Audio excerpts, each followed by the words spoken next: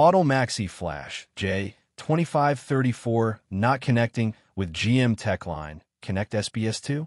Here's the fix. Hey there, fellow automotive enthusiasts. Welcome back to my channel, your one-stop destination for all things car diagnostics. Quick question for you. Have you ever tried connecting your Autel MaxiFlash J2534 with Techline Connect and encountered issues? Well, you're not alone, because today we're diving into exactly that problem. And I've got the fix you've been waiting for. Stick around, because this might just save you hours of frustration. Before we get started, I want to remind you, this video is for educational and informational purposes only. We're here to help you understand how to solve common problems in the world of vehicle diagnostics and programming. All images, clips, and discussions in this video are for review and educational use only, in line with fair use guidelines. We're not here to promote any copyrighted material, and all the brand names mentioned belong to their rightful owners. Please make sure you follow manufacturer guidelines and local regulations when working on vehicles. And hey, while we're diving deep into today's topic, I got a little favor to ask. If you're enjoying this content, don't forget to hit that subscribe button, ring the bell for updates, and drop a like. It only takes a second, but it means the world to me and helps keep this channel running smoothly. And if you want to show even more support, consider leaving a super thanks. Let's make this video go viral. 1,000 likes and 100 comments in the first 24 hours. Can we do it? I know we can. All right, let's jump into the issue at hand. So, here's the deal.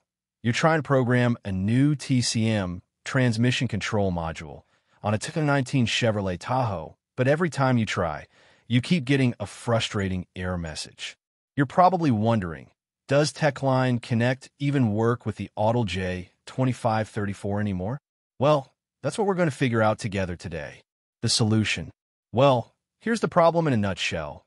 Techline Connect SPS2 has recently undergone an update, and that update requires new drivers that are still in development. And this is the key issue.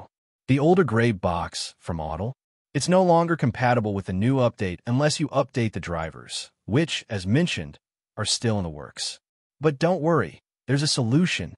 The newer JVCI/JVCI Plus box from the Autel IM608 series will work with the system. So, if you're still rocking that older gray box, it might be time to upgrade to the newer model to keep everything running smoothly. Here's the full fix rundown. 1. Update both Techline and Autel MaxiFlash firmware. This is essential to get everything working correctly. Outdated firmware is a big reason for these connection issues. 2. Update your J2534 drivers.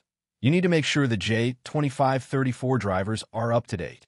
Sometimes, even a small version mismatch can cause major issues. 3. Ensure proper connection. It's crucial to double-check that your Autel MaxiFlash is connected properly to the vehicle. Any loose connections can throw things off track. 4. Maxi PC Suite version 1.45 update. Make sure you're running the latest version of the Maxi PC Suite. Version 1.45 will ensure that your software is fully compatible with the updated drivers. 5. Update Java. Yes, Java. I ran into this issue just the other day when I was programming the HMI on a 2014 Tahoe. I updated Java, and boom, everything worked perfectly. Tip for dealing with error E6961. If you encounter the E6961 error at the beginning of programming, don't panic. The solution here is simple. Just start the process over without cycling the key. This often resolves the issue on its own. So, if you've been having issues with your Autel MaxiFlash J2534 not connecting to Techline Connect, these steps should help you get back on track. I want to know, have you run into this issue before? What other troubleshooting tips have you tried? Let me know in the comments below. Before we wrap up, let's hear your opinion. Do you think it's worth upgrading to the newer JVCI/JVCI Plus box for smoother operations? Or do you think Autel should work harder on resolving driver updates for the older models? Drop your thoughts in the comments, and let's talk about it. I want to say a huge thank you to all my loyal viewers and subscribers. Your support means everything. And if you haven't subscribed yet, now's the perfect time. Don't miss out on future updates and diagnostic tips. Don't forget to like this video, leave your comment, and share it with someone who could benefit from this info. Remember, your support keeps this channel going, and together, we can grow this community. All right, before I go, here's the answer to that question from the intro.